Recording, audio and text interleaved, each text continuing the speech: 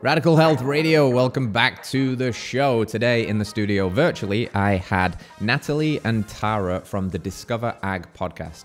Two powerhouse women in agriculture doing it the modern way. They've got a podcast, they are boots on the ground, they are generational farmers and ranchers themselves. One focused in dairy and one focused in beef. So we talk about a lot of labels and sometimes the danger and the confusion with labels. What are the real differences between conventional farming and regenerative farming?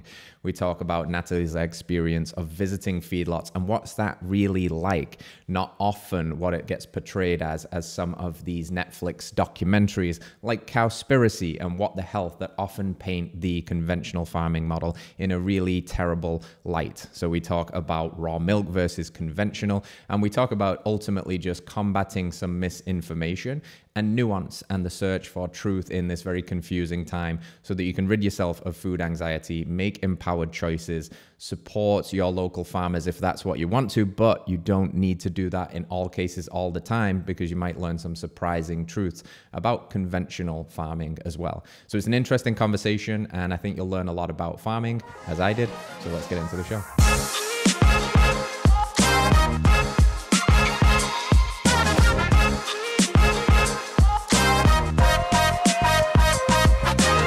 Radical Health Radio, welcome back to the show. Today, I've got two powerhouse ladies in the studio virtually with me, Tara and Natalie from the Discover Ag pod. So I want to get the background and the story here because for me, before I got into this world, a few years ago, you've asked me about a farmer and I get this stereotypical image in my head of like a kind of fat white dude in his 50s, just out there with his, plaid on and his cowboy hat on.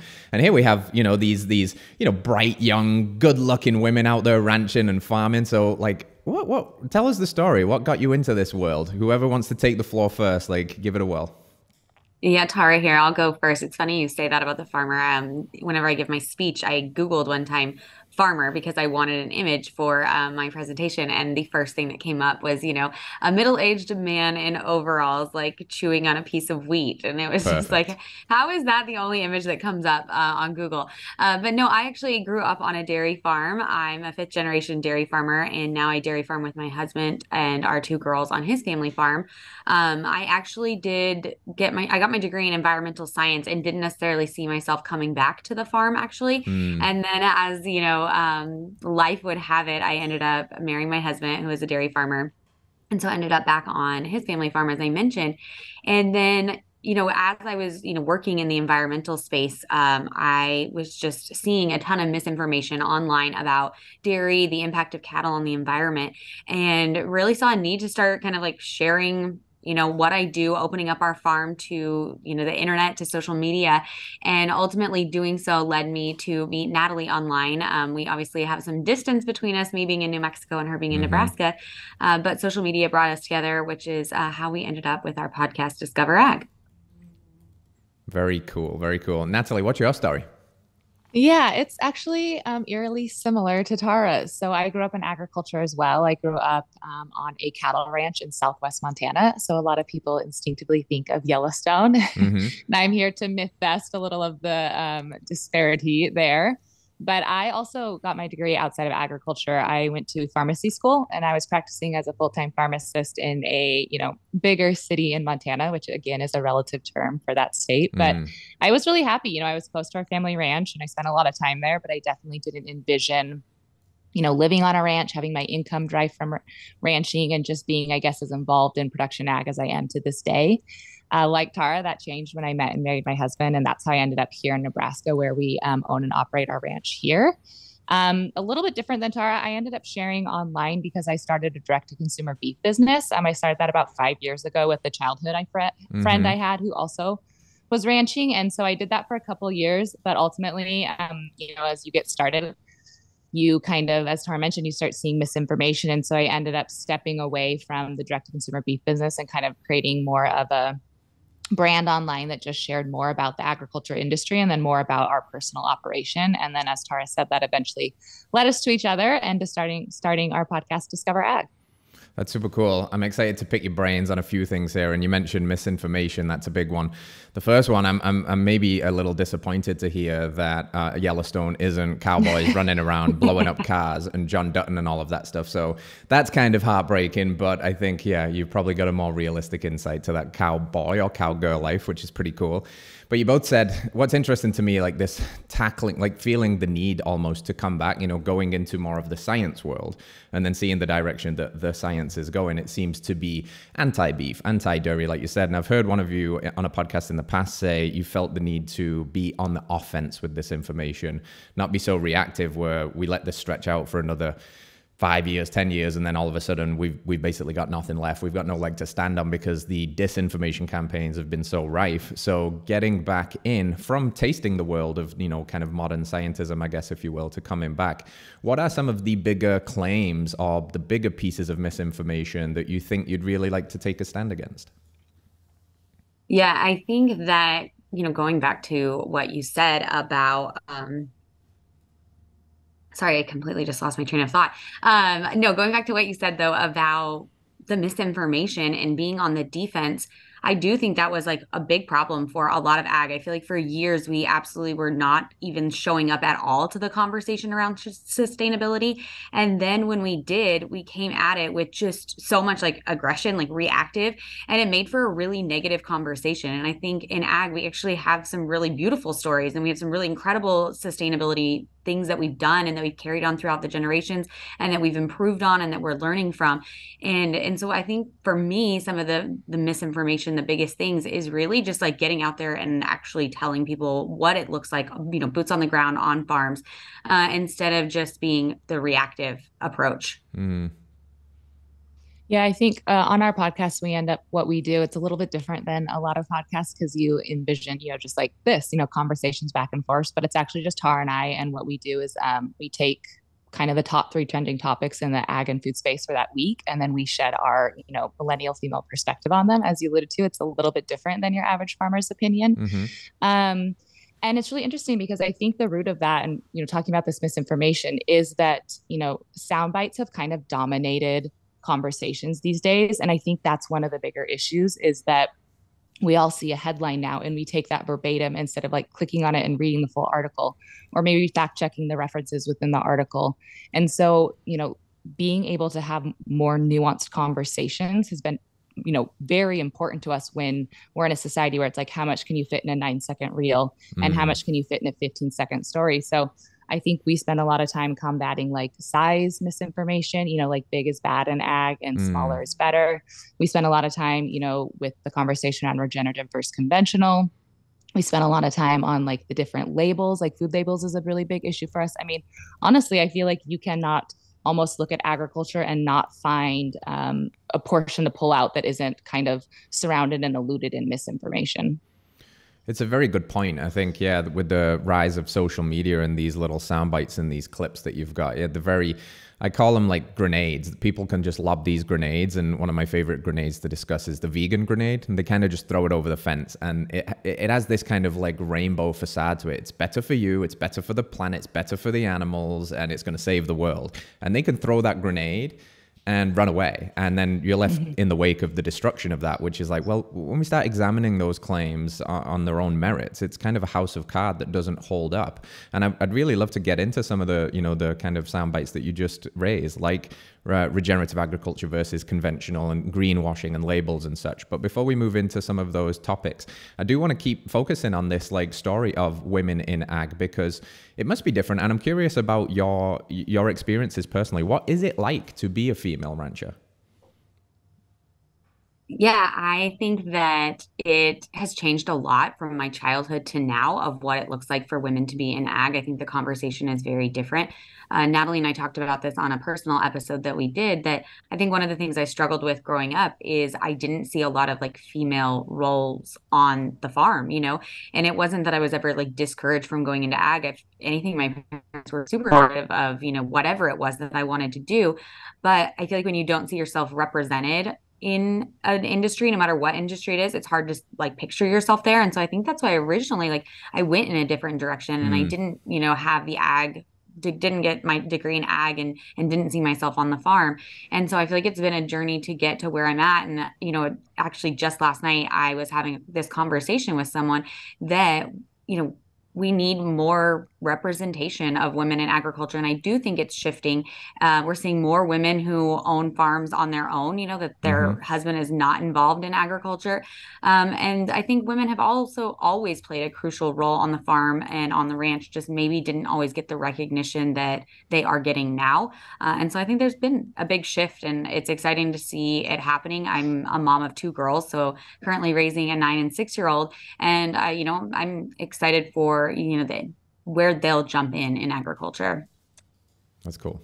Yeah. Yeah, as Tara said, it's definitely still a male-dominated industry, but that is changing. I think her and I sometimes aren't the best interviews for this question because I do think there has been a lot of females in agriculture who have felt like kind of disrespected and had, maybe issues being the only women in the room and maybe being questioned and having a little bit of that male versus female energy not respected. I will personally say that I've always had really positive experiences with my role as a female in agriculture, but sometimes I think me talking about that can take away from all the women who have had more of a struggle with it. Yeah, it's a very good point. Like we said as well, a little earlier, that there's nuance in all of these things, and to make blanket statements just because of our personal experiences is sometimes foolish. So I appreciate that nod, and with these other things in the room, like these older kind of misconceptions and how things are changing, and this returning back to nature. I'm always fascinated by like wordplay and relationships and energies and masculine and feminine and stuff. And I love the fact that Mother Earth, right? It is Mother Nature. We go back, and I think that there must be some real value there in bringing women back more so to work with soil and to work with animals. What have you personally learned about like life or parenting or yourself? I know it's a big question, but what have you learned about being more interconnected with Mother Nature, looking at the cycles, looking at animals, staring death in the face and life in the face? What's it taught you about, or has it changed your outlook on life? I think that within agriculture, we do feel really connected, right, to the earth. And so I do think that it's actually one of the reasons I feel like we take such offense to some of the misinformation and, accusations from the vegan activist about animal welfare, is because we feel so deeply rooted in our cattle and our land and our water. I always tell people that especially in the environmental world when I was working, like that there would be claims out there that we were destroying the water, and it's like I drink the exact same water as my cows. It comes from the same tank to their troughs to my house. And so it's like how we're so integrated in with our land and our cattle that I don't know. I feel like it has taught me a lot, especially about like motherhood and teaching my girls. When we, have our dinner and we're eating, we love to talk about where the food came from. Like, what was the process? Was it our own cows that we're raising? And I feel like that is so missed in a lot of households nowadays, of not knowing where your food comes from and not really understanding. You mentioned life and death. Like that is something that I feel like kids on farms experience a lot more growing up with than the everyday person. And I do think it really roots you into what you're doing and why you're doing it. Yeah, I think growing up in agriculture too is obviously a wonderful way to be raised, but I do think it skews it a little bit because it's all we've ever known, right? So being so connected to the land, spending so much time outside, that is, the way I have lived for 36 years of my life now. And so I always like chuckle isn't the right word, but I'm always taken, I guess, aback a little bit when I'm scrolling social media and I'll see people who have to say like, get outside to enjoy, 10 minutes of sunlight first thing in the morning, or, take off your shoes and intentionally try and like touch grass. And I'm like, I just feel so disconnected from that viewpoint where you have to like intentionally go out of your way to experience nature. It's like, that's, I spend probably 85% of my time outside. And so to think that there are people who are living so polar opposite of that, it actually really makes me understand why there is so much misinformation and so much misunderstanding about the like agriculture industry and our lifestyle, because I just feel like there is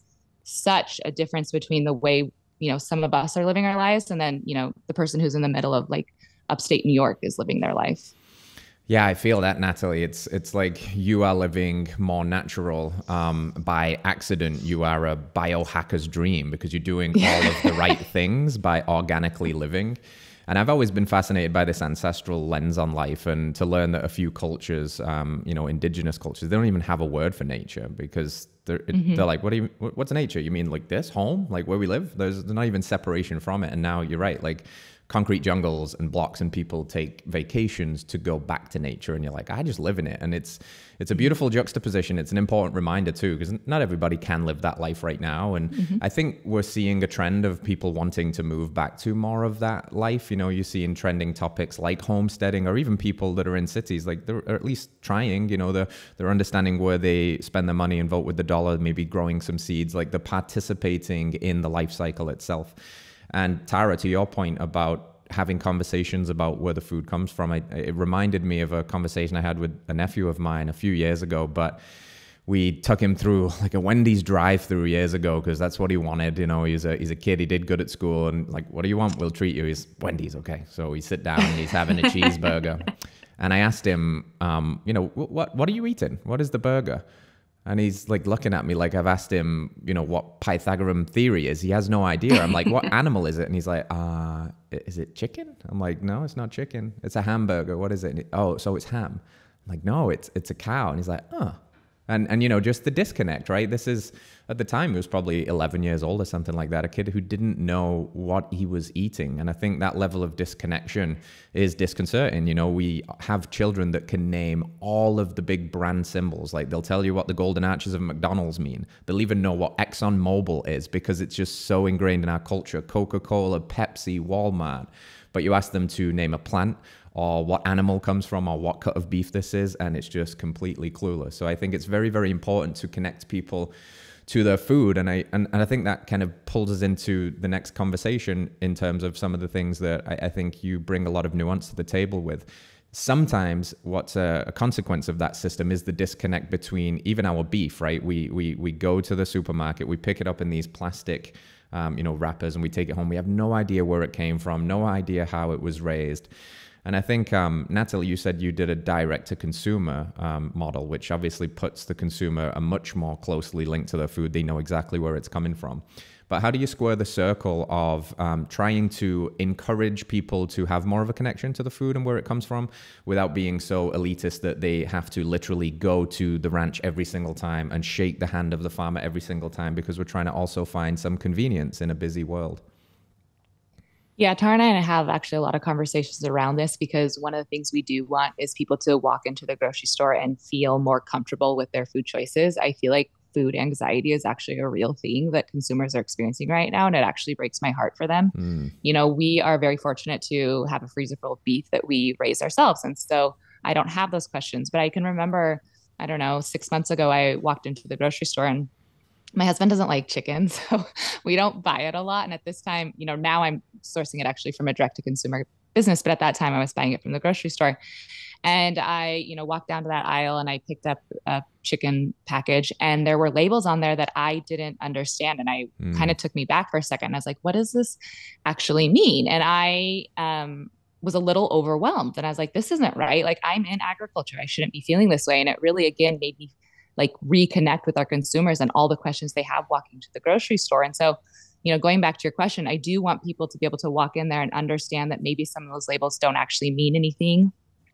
Some of labels I think have turned to like a marketing standpoint more today than they actually are even information for the consumer.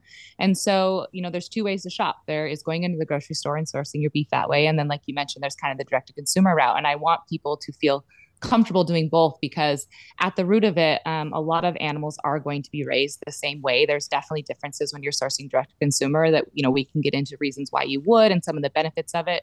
But at the end of the day, our operation, we sell our beef the very traditional route. So it's going to go to the sale barn. It's going to end up being bought by a feedlot, and it's going to enter the conventional food chain. So it's either going to go to a grocery store or a restaurant. I am very, very proud of the way we raise our beef. I know that we are not the anomaly when it comes to the beef industry.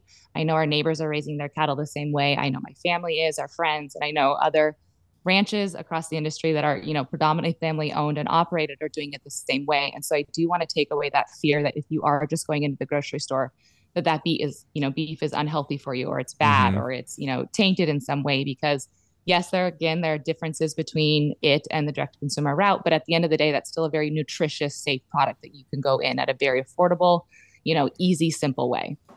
Yeah, love it. Yeah, on the dairy side, I always tell people, I mean, I get asked, what milk do you buy? I'm like, I buy the cheapest milk on the shelf, like whatever is on sale, because I know exactly what went into making it.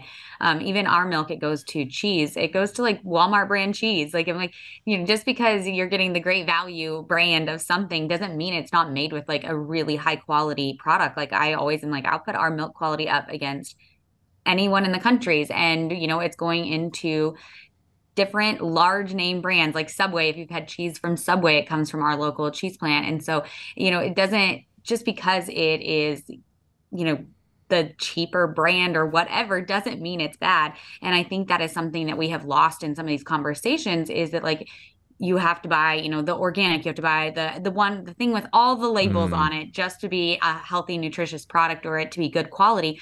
And, I definitely don't stand by that. Like I believe in our food system and not saying it couldn't change and doesn't need to be worked on. But I know as a dairy farmer going in and picking whatever milk on the shelf, I can feel really good about it. And that's what I want for other people too, like going to that anxiety that people experience or food guilt. We're in a world where we have a lot of social media people saying different things. And sometimes I feel like the extreme things that get said gets views, right? Like Mm-hmm. gets downloads, gets whatever. And so these kind of conversations get lost in there.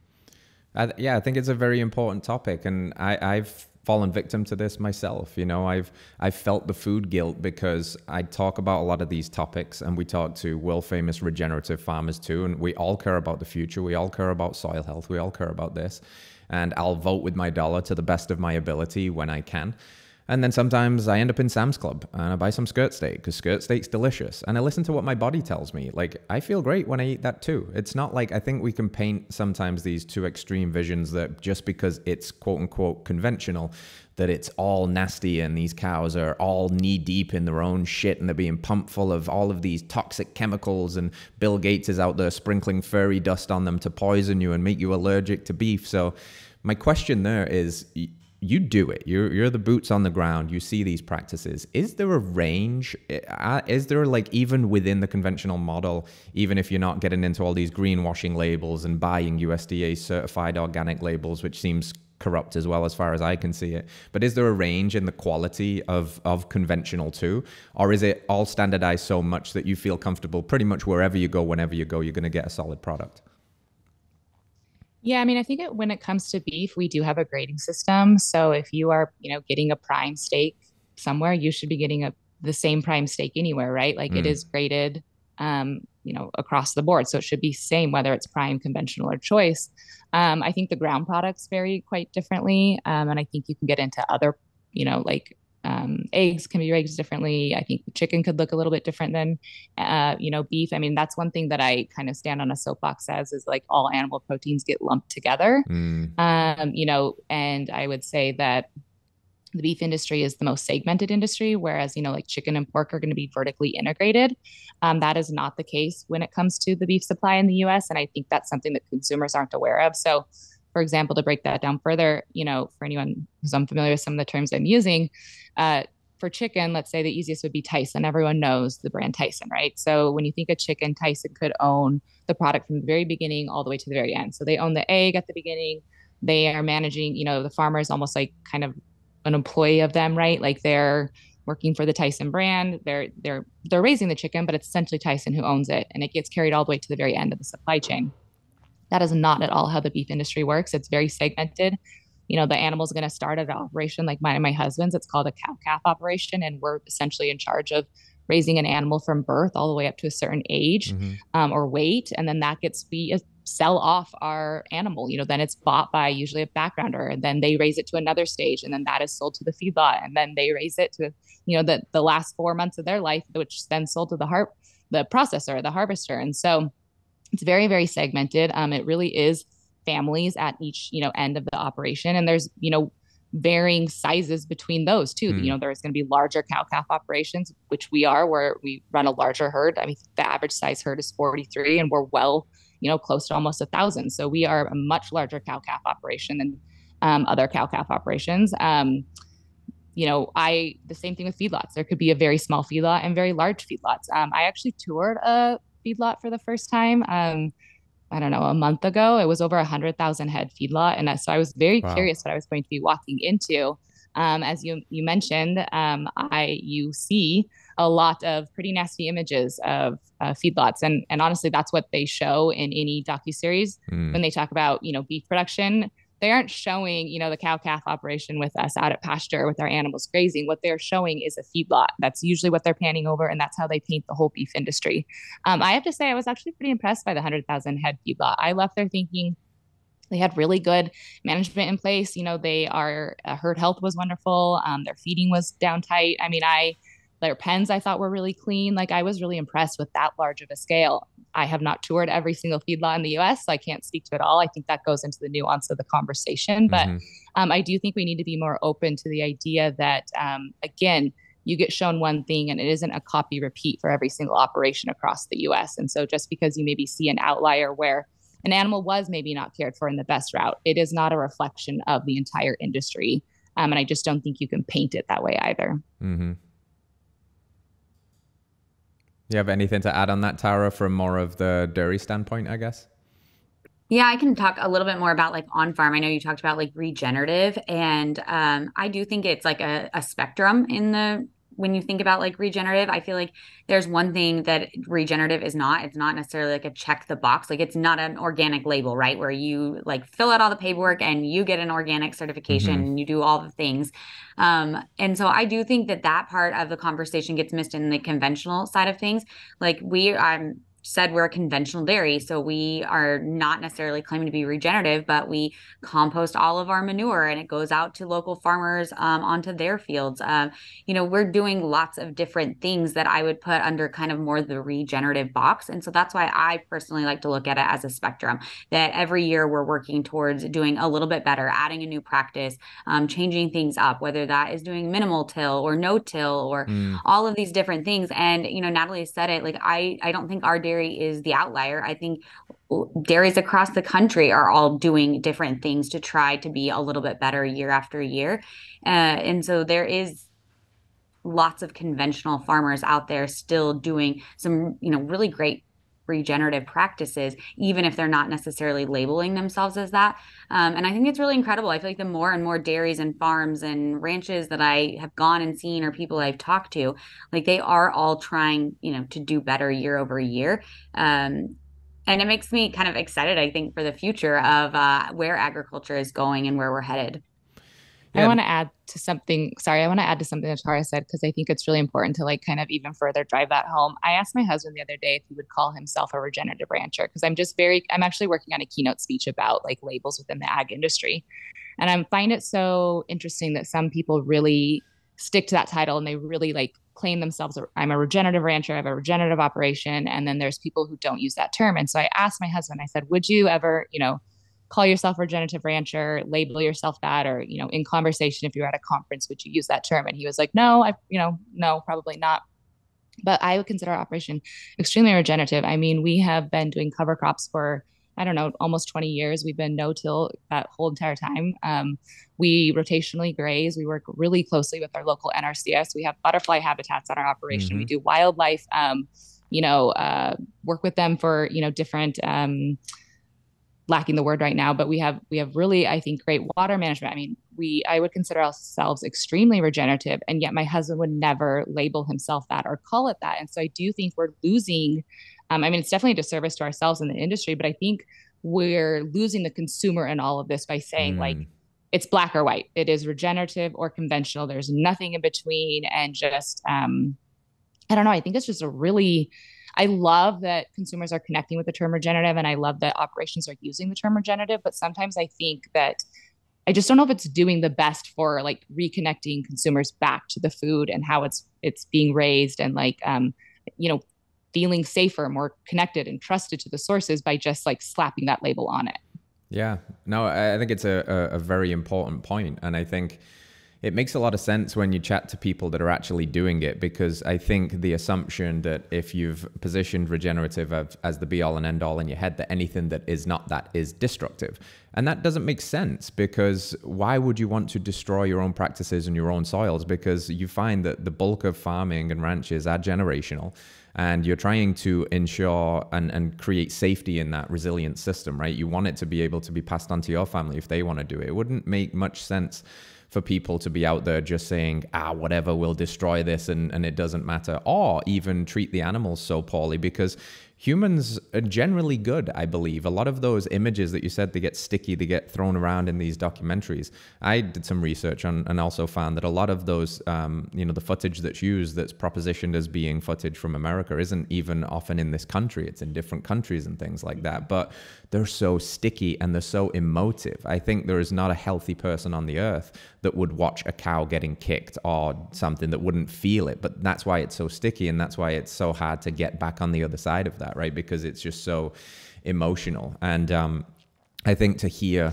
you talk about it from your like boots on the ground experience, and even using terms like, we use cover crops, we rotationally graze. These are regenerative principles. They're just not operating under that umbrella. And I think sometimes we do need to be careful with terms, because terms can immediately trap us in a belief system, and it closes off the rest of the conversation from happening to anybody that sits outside of that. So let's talk about a few of those labels or terms in a bit more depth. Natalie, you said you were working on something like this, but I'm also very curious about the whole greenwashing thing. And I always laugh, when I see, vegetarian fed hen chicken boxes as like a thing, and you're like, they're little dinosaurs. They'll eat everything. And, grass fed can mean one thing, but it doesn't mean grass finish. And is that even what you want? And Will Harris told me a few weeks ago that there's now a loophole where they can say this is US beef, but it could have been processed even in a different country. So there's just a whole lot of confusion here. What are maybe some of the biggest label misconceptions or greenwashing things that are going on in the industry right now?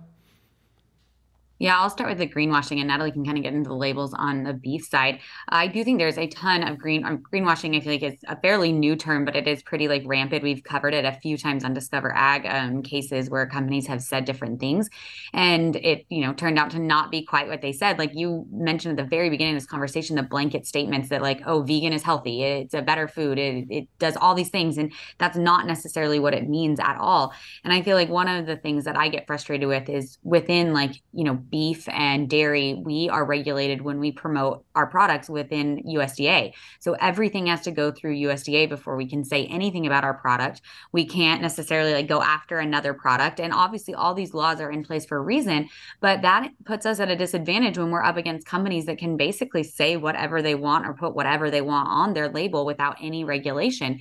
We've been seeing lab grown meat, and it's being, said that it's better for the environment.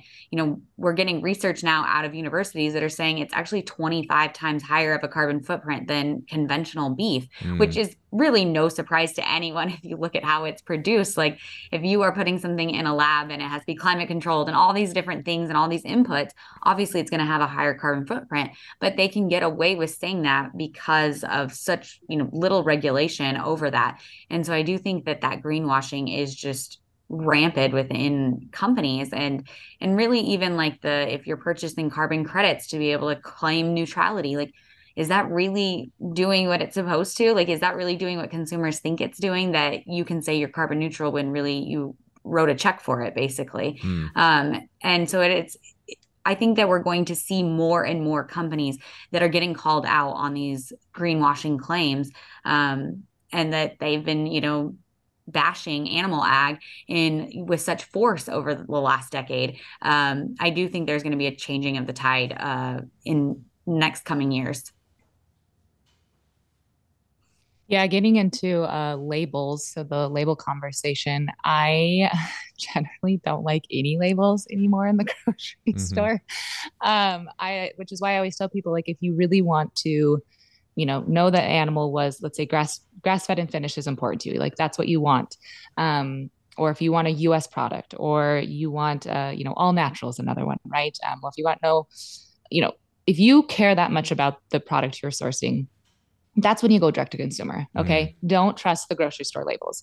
Otherwise, just go to the grocery store and pick out basically any beef product because there probably isn't, I would bet, I mean, there might be minute differences between them, but all of them are going to be free of antibiotics. All of them are going to be whatever the all natural meant. Unless you're looking for grass finish versus, grain finish, that's one that would differ. But the other labels, I don't even like technically know what would distinguish between one beef package and the other. So if you care about knowing like what the animal was fed, how it was raised, go the direct to consumer route. Otherwise, just go in the grocery store and buy whatever, like whichever package you want at the price you want, because in my mind, there probably isn't going to be enough difference between the steak on the left and the steak on the right to justify a $4 price difference. Well, and I think one of the things with like the grass fed that people like don't even realize is we import a majority of our grass fed beef. So like if that's something you care about, like you probably should source it directly from the rancher because otherwise if you're buying grass fed because you think it's like better for the environment, but it's being sourced all the way from New Zealand, like what's the trade-off there of, your food miles and mm, again, like the carbon output of that. And so I do feel like there is these labels. Yeah. And you mentioned like the country of origin label that things can be packaged here in the United States and the animal can actually be, raised somewhere else. And so there is, and I don't necessarily think that's like bad. It just, when people see product of the US, I think in their mind, they think it means something that it doesn't. And so mm-hmm. these labels get very confusing very quickly.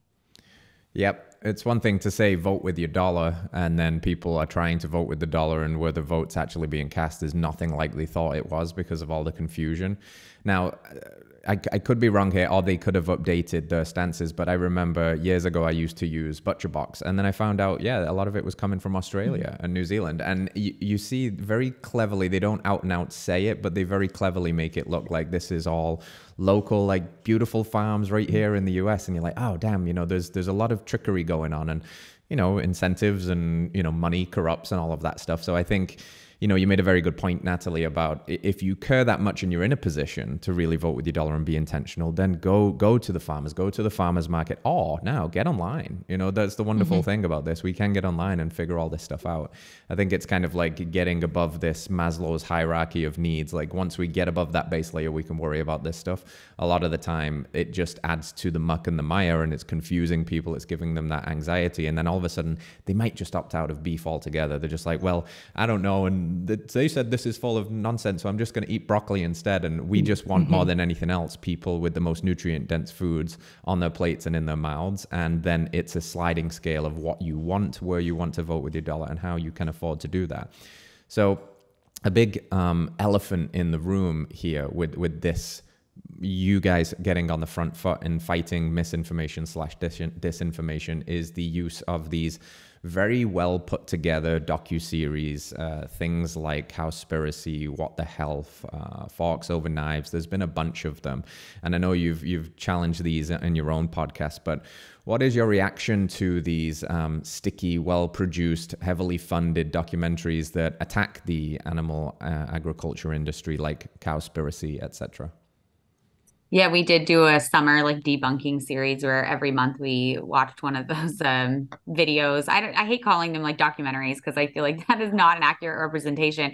And it was really fascinating to go through them like point by point and see where they were wrong. We brought on some different experts. We brought on like a registered dietitian to cover game changers with us, which was really helpful to see their perspective on, the plant versus animal protein conversation.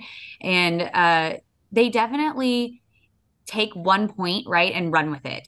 Whether, like Natalie said, they show, they say this is the beef industry and they show just a feedlot. And you're like, there's so much more to this conversation. We also found a lot of the facts were super misleading. One of them, I forget which, I think it was Food Inc. I can't remember which one it was, was using outdated information from like the UN's livestock long shadow, even though those numbers had been withdrawn and proven incorrect. And, there's no like, notice on it on Netflix when you watch it saying like this is outdated or this is, I think there should be some kind of disclaimer now on some of those videos or movies that have been disproved. And so we for Seaspiracy, we brought on a seafood expert, and I found that one to be very fascinating, getting their perspective, because there was so much misinformation in that video, and that was the case with all of them. Natalie and I personally, part of our podcast is that we have been working on a docu-series where we'd be able to highlight different pieces of agriculture, and be able to cast, agriculture in a more truthful light, and bring that nuance to the conversation. If I could tell anyone who is watching any of those films one thing, I would tell them to remember to watch this film knowing that there was an agenda, that this film was made with an agenda. And that is going to sway every single thing they do without this film. Of course, they're going to find the one vegan ex-rancher that will tout the animal industry to put in their film. They are going to find the one person that can do that. Of course, they are going to, do leading conversations and only include part of the film the conversations from the interviews that they want. Like that, those films are made to get people to stop eating meat. That is the agenda. And so they're not going to show wide range of conversations. They're not going to have nuanced conversations. They're not going to have differing perspectives. They're not going to show that. They're going to show the one thing they want to show, and they're going to find the most compelling emotional way to show that. I know there was one of the families that was interviewed, they're a California family, they're direct to consumer, and she has come out and said, since, like, they twisted my words, they were leading conversations, this is actually what I said, they left out this portion. I mean, they basically debunked, everything that film, their whole portion in it. They were like, that was not an accurate representation of how we portrayed. And people don't know that. They just know that, oh, there's the vegan rancher who hates the industry. There's this rancher that said these things, and then they go with it. And it's like, you have to understand those films are made with an agenda. Yeah, I think too, a few of the people that we interviewed actually were like, for Seaspiracy, we interviewed Valentine Thomas, and she said she had reached out and said, like, I would love to be a part of this. Like, can I help find people for you to interview? And basically got completely, shut down. Obviously, they did not want to interview her or other people. And that just it really compounded, how I felt about the movie, that it's like, you wouldn't even bring on the counter point and have this actual discussion. Same with Vinny Tortorich. When we interviewed him, he had invited people to come onto his film, and of course, no response, no one would come on. And so if you can't come to the table and actually have a conversation and a discussion about this, you clearly do have that agenda, as Natalie mentioned. It's very, very important for people to consider that, I think. And I almost fell victim to it, because Cowspiracy came out a long time ago now. And I remember it was long before I was in this world of even talking to farmers and ranchers. And I remember watching that documentary and sitting with myself damn, I got some hard decisions to make. But then there was still a thread of curiosity and this little thing that was left in me that went, but documentaries are designed to basically feed you a narrative and confirm that that is the way. So let me do some counter arguing with this thing. And it turns out that, yeah, it's a lot of mistruths just blatantly. And it seems like it's easier to trick people than it is to convince them that they were tricked. And these are really good at doing that. So the solution, I'm guessing, this is where it gets into your journey into podcasting and such, is to continue to be a beacon of truth and to have more nuanced conversations, like you say, to invite experts on that challenge the dominant narratives, because these are the dominant narratives now. There's a lot of money behind them. There's a lot of funding behind them. There's a lot of products that are being sold on the back of them, etc. So you're the definition of what I would call the modern farmers, the modern ranchers. You've got, your boots in the soil and, a pitchfork in one hand and then, a selfie in the other hand as you're trying to tell these stories and show it. And then you're taking into the podcasting. So, obviously there's some great episodes for people to go check out there over on your podcast. But what's the general hope, with Discover Ag, with this more modern stance of bringing people closer and showing them and challenging these? What's the overarching goal, or what are you hoping to get done with Discover Ag and your roles in this of kind of combating the misinformation? What do you want to show? I think that at its core, even the name is Discover Ag. We want people to find out more about ag. Natalie and I both are firm believers in food choice. It is not about whether, we're not here to tell you you have to have conventional beef or grass fed or anything. Actually, we just believe that you should go into it knowing information about your food. And so I feel like that's really our goal, is here's all the information, lay it all out, and then you go and make the informed decision that's best for your family, your budget, your diet, your body. You mentioned listening to your body, and I love that you said that, because I think that's such an important piece of this conversation around what to nourish our bodies with. And so I think at the root, that's really what we want, is people to just have the information to go and then make the decision that makes sense for them. Natalie has a quote that she always says. I'm surprised she hasn't brought it up yet, so I will. That it's like, tell me what you care about and I'll tell you what product to buy. Like, there's going to be different products for different reasons, different food choices for different reasons for different people. And so I think that's really at our core what we want, is people to feel good about whatever food they're choosing. Another one of my favorite sound bites is, well, quotes, is that headlines are the enemy of conversation. And I think that that's one thing our podcast really stands for, and I hope will remind people of, and kind of like you just said, get people back to that desire to want to take more initiative from themselves, to challenge headlines, challenge things people are telling them, challenge, a reel they see, a documentary they see, a podcast they listen to. Like, there's a lot of information out there at your fingertips, and the algorithm is designed to feed you what you want to. Like, I can get on there, and whatever my stance is that I want to find, if I want to support something in the opposite of what I believe, I could go out there and find it. I could find one paper that has the study for me to run wild with if I wanted to, no matter what my thought or belief is. And so I think I just really want to bring that idea that, like, there are layers. Like, the food industry is an onion, and the more you peel back, the different layers, the more you're going to feel better about walking to the grocery store and buying whatever end product it is. Like Tara said, we will always stand for food choice. We are not here to tell you, this one is better than this one, or pick this one. This is the only answer. This is the best answer, because it is going to be across the board different for every single family across the US. And I just don't subscribe to the idea that there is one way to shop for you and your family that is like a one size fits all, that is going to fit everyone. And so I just want to bring that conversation back and reconnect people back to agriculture, and do it in a really like fun and exciting and informative way, where, like you said, they're not learning from the man in the bibs with the wheat in his straw. They're connecting to two millennial women that like pop culture and are up on, Travis and Taylor's romance as much as they are, and can just really like bring a different perspective to agriculture and food that they're not used to. Well said. And I think that, the power of story and bringing people into that is really what they'll connect with and hopefully see it. And I love that you use the analogy of the onion, because I use that all the time. And like you said, there's many layers. And if you spend enough time peeling onions, you end up crying. And probably the crying here is because you start to realize that there is a lot of stuff you don't know. I always say, like, the less we know, the more stubbornly we know it. And the peeling of the onion is kind of challenging that Dunning-Kruger effect of, like, the more you learn, the more you realize there are infinite open loops around this stuff. And that word nuance is very, very important, because it's very lost in our culture. Like you alluded to, the echo chambers that you can find yourself in, because your algorithm knows you better than you know yourself sometimes. So it feeds you exactly what you want to see. And then you're like, yeah, see, I was right. And you have to be very aware of not falling into that and getting so trapped. Always remain curious. Always stay open to the possibility that you are wrong. And then listen to your heart. Decide what feels like the most truth for you. Run with that thing. Be authentic and tell your story.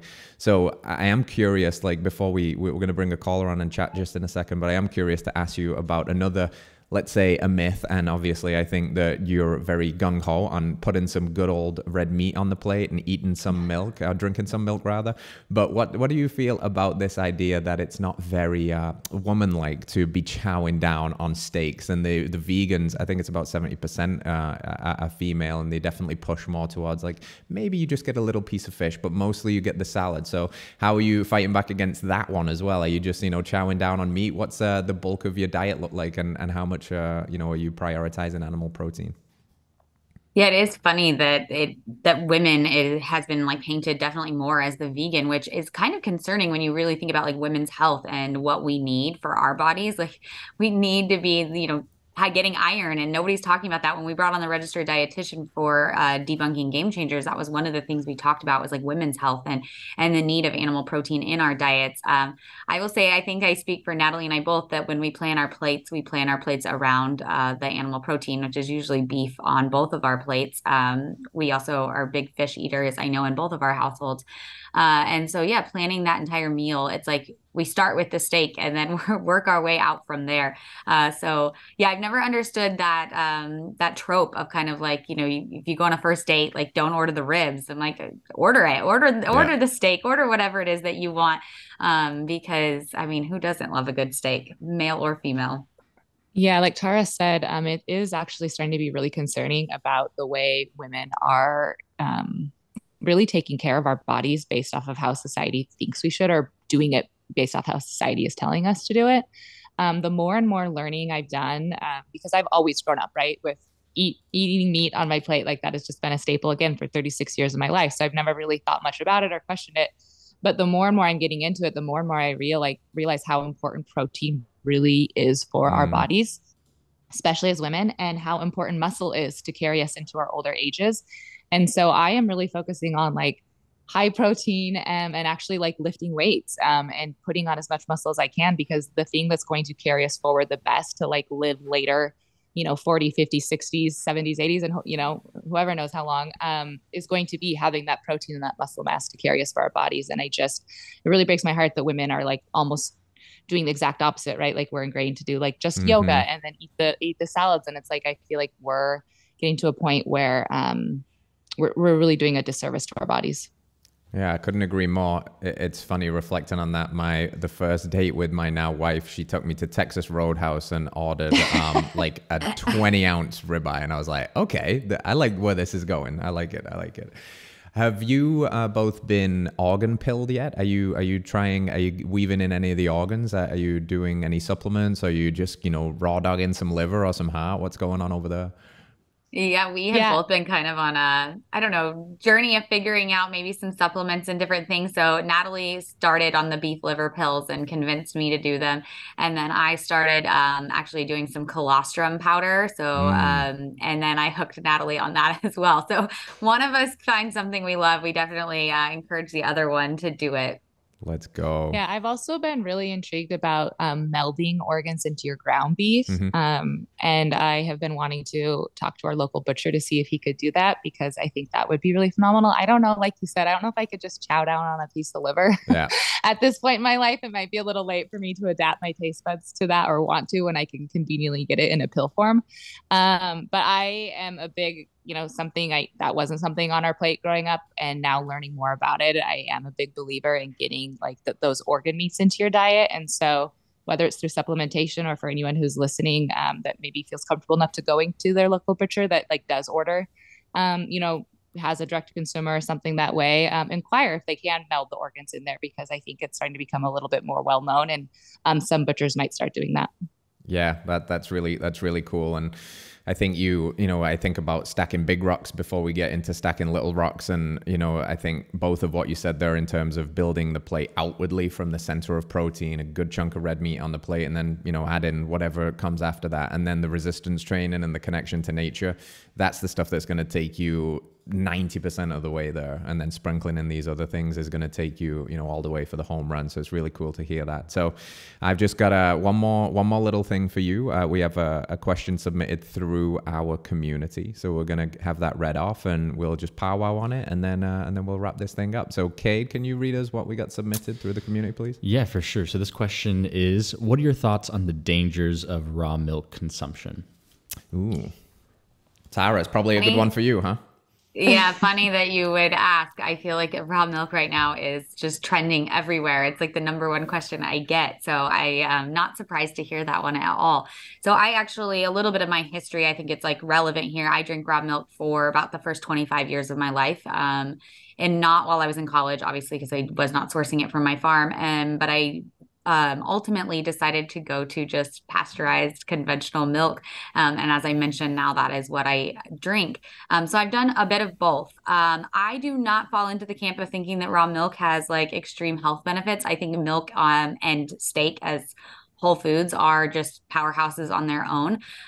So I personally choose to do pasteurized. I believe that the nutrients are still there and all of those things, I believe it's backed by science, some really great studies out there.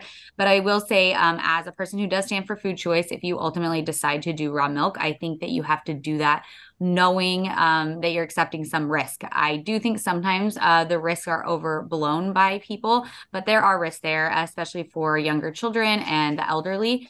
So if you are choosing to consume raw milk, I recommend, kind of knowing your farmer, knowing what their sanitation practices are, know what their different counts are for bacteria levels at their farm. Like what all are they testing for? Like do your due diligence if you're making that choice. But if you are not making that choice, I feel like you can feel really good about pasteurized milk. That is, as I've said, what I personally choose and what I choose for my family. Natalie, you got anything there? You chugging on some raw milk or some conventional? Are you doing any of it? What about almond milk? That's not very good, is it? Like we're talking about real milks and that. What about nut milks or anything? What's your thoughts on that? Yeah, I have actually never tried any other milk on the market besides just a conventional store-bought cow's milk. So I am not your go-to gal for, nuanced conversation and different perspectives. But I do, think it's important for different options for people. Like Tara said, one of my favorite quotes is like, tell me what you care about most and I'll tell you the product to choose for. And so I do think there is a purpose, for some people to source almond milk over cow's milk. And maybe there's a purpose for someone to choose raw milk over conventional milk. And so I think at the root of it, what Tara stated is, perfectly said. It's like, just do the research behind the product you're choosing so that you make sure you're choosing it for the right reason. Don't choose, almond milk because you think it's just better for the environment, or don't choose, raw milk because you think it's like superior and going to cure your asthma or something else. Mm-hmm. It's like, do the reason behind it. And then if it fits and it makes sense, then source that product. Yeah, I think the overarching theme here is freedom of choice, but empowered choice. We can certainly get evangelical in these spaces about certain things. Like we're huge proponents of raw milk, but I have seen different sides of the coin. Like I've had clients personally that proclaimed they were severely lactose intolerant. They couldn't do conventional dairy. And I'm like, well, let's try raw milk, see what happens. And lo and behold, they can consume it. So there's something going on. And I've also seen other people that have been told, oh, you'll have no problems with raw milk. And they go and try it and they still don't sit right with them. And it's not always, this one hard rule for everyone. It's different strokes for different folks. And I think above all else, if you're going to get raw milk, like you said, is just knowing where it comes from. That is very important to know those sanitary practices, because if you are getting clean, good raw milk, I mean, there's risk with everything, right? There's risk getting in your car. Technically, there's more risk getting in your car to go pick up your raw milk than the fact that you'll ever die from raw milk. But there is risk in everything. So we just have to make conscious, aware choices. We actually covered raw milk on the podcast this week because it's in the news right now with a couple states that are legalizing it. And it's exactly what you said. I mean, I said that, like, I think both sides sometimes overstate their opinion about raw milk. That I've seen some wild claims of all the things it can cure. And then I've seen some wild claims of how risky it is to consume. And so it's like, both are extreme views, and it's probably somewhere actually in the middle of where it is actually truth. And so that's kind of the camp that I fall into. I was going to say kind of what Tara said, but I do think it's exciting for the raw milk community about how states are starting to maybe look into this a little bit more. North Dakota just passed it, and Colorado is like looking actively to try and pass it. It's kind of interesting how they're using it within their voting to kind of like sway political things in Colorado. They've had some interesting things going on that we covered. And so I think there's real movement for people who are in the raw milk community. They're interested in it because I do think it's interesting that you could live in Nebraska and we could source it, but one of our neighboring states, you can't. And I think that is probably very extremely frustrating for a consumer to have that choice taken from them. Yeah, no doubt. It's confusing, and then it becomes politicized and it's used as a weapon. I don't know whether you saw the articles going around not too long ago that, raw milk was all for these far right extremists. And, it starts to be used to curate the narrative, and it's really confusing. And you said a very important point there, Tara, about the truth is usually in the middle somewhere, but the middle has become no man's land or no woman's land, and people don't feel comfortable standing there because if your whole suite of beliefs is packaged as a complete bought and paid for ideology, as a fealty to either side of a political spectrum or something, then you're not really a thinker. I've never met anybody that I agree with on every single thing, but we've got a lot of just really monocropped thinking now, that if I know your opinion on who you voted for, then I know your opinion on all of these things. And if it was over here, I know all of these things. But the truth is nuanced, and the truth is often in the middle. And the truth can sometimes be subjective too. What is true for you is not true for me. And I think that's very important to consider. Very important. And like you said, it is really sad to see that food has become a political issue because if anything, it should be the one thing that unites us. Like food choice should be what everyone advocates for. The vegan shouldn't be told that they can't eat vegan and that they can only eat meat. And the meat eater shouldn't be told that they can't eat meat. They can only eat vegan. And so it's really, it just baffles me how we can't come together and stand for the idea of food choice. And that what's best, like you said, what's best for me and my truth is mine, and what's best for you and your truth is yours. Tara, Natalie, thank you very much. This was a fun conversation, and I enjoyed the scope and the nuance and the search for just figuring out something that we can get closer to the truth together by having these conversations.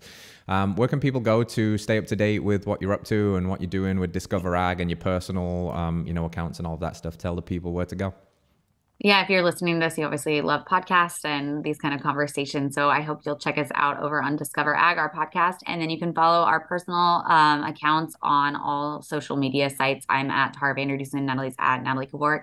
And you can find us, on all the usual channels across the internet. Beautiful. Natalie, are we going to see you in season 6 of Yellowstone? You never know. Okay, good. Stay radical, stay kicking ass. Thank you for all that you do, and thank you for showing up today. And you lot, we'll see you next week. Thank you very much. All right, friends, thanks for tuning in to another episode of Radical Health Radio. We got a fresh new podcast for you every Wednesday. If you enjoyed the show, consider liking, subscribing, reviewing, and rating us on your podcast platform. It helps to spread this message of radical health. We'll see you next week.